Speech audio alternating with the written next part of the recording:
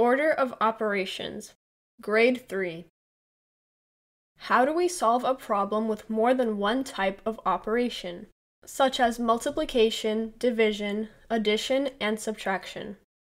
Let's try an example. 5 plus 2 times 4.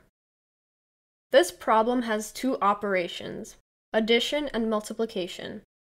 We can solve this problem in two ways. Let's try the first method. We start with addition. 5 plus 2 equals 7. Then we multiply the 7 by 4 to get 28. Now let's try the other method, multiplying first. 2 times 4 equals 8. Now we add 5 to 8 to get 13.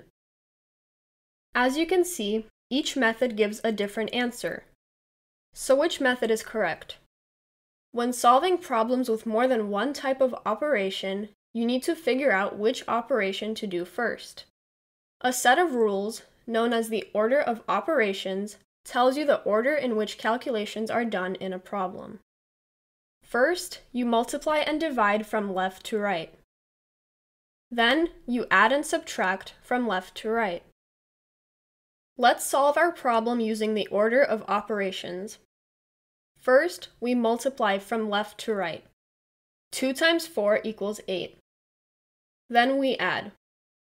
Add 5 to 8 to get 13. So the method on the right was correct, and the method on the left was wrong. Let's try another example. 9 minus 8 divided by 4.